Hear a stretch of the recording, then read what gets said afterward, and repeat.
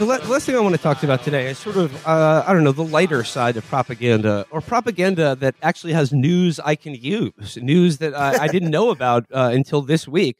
And that is, of course, the existence of an elite unit within the IDF that exists to, how shall I put this, sperm jack dead people.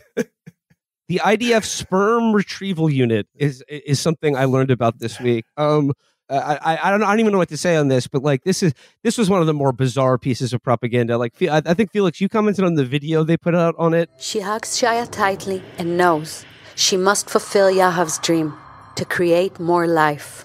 So Shiley puts out a call for the unthinkable to retrieve his seed and be able to continue growing their family.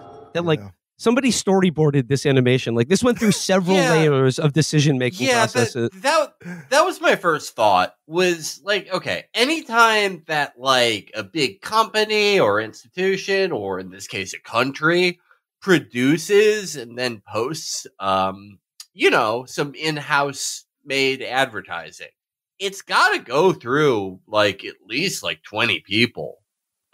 20 people, they got the treatment for it. They were like, okay, so we're going to do a sort of 2014 webcomic style thing about the special military units we have of guys who put cattle prods up the assholes of dead soldiers and sperm jack them so we can outbreed the Arabs. That sounds great. No one at any point thought this looks insane to everyone. I just like, if you need to tell a story about the sperm jacking unit, like, why would it be about one of the times that they failed? That's the other thing, is like they tried to sperm jack this dead guy, because his wife was like, please help me. Please, one kid isn't enough. My husband's dead. Please jack his sperm. And they like fucked it up apparently. And then right after they are like, unfortunately they couldn't jack his sperm, they do, bring our hostages back home thing, which is all those photos of all those kids. And that was the most insane thing to me, because it's like, wait, like, are these two things connected? Like, are you saying that we have to get them back home or else their sperm will go bad? It is so grim, man. They're insane. I don't know. You look at that. I mean, the poor guy who died couldn't even have dignity in death. It's like now he's known as the corpse that couldn't come. Like, it's just brutal. Thanks a lot. It's like, it's a question like, like the whole thing with the guillotine, like how long does your head stay alive? Like, can you look at your body? Well, apparently for your dick, it's like about 3 hours. You got about 3 hours left to nut after you die. Yeah. And they got the sperm retrieval unit on it. But I mean, I don't know. I guess there's something like in highlighting that story, there's something additionally ghoulish, especially in light of all of the children and indeed babies that are being killed in Gaza right now, like dying in incubators because there's no oxygen. They're like, oh, it's not enough that we have to kill all of these infants, but we need to milk the fucking prostate of our dead soldiers who are doing it so that we can have more babies.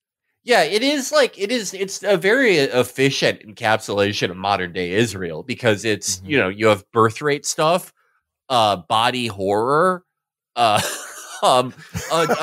military that just has like way more resources than they even need or seem to know what to do with. I don't know if you guys have noticed like the severe rank inflation problem that the IDF has. Everyone's a colonel. Yeah. There are like no privates in the IDF is something I've noticed. Everyone's a lieutenant colonel or a major or a master sergeant. My friend Charlie, he figured out the IDF is 1/4 the size of the entire U.S. military, but only has 1,000 fewer officers. What? Wow. Yeah. Oh my God.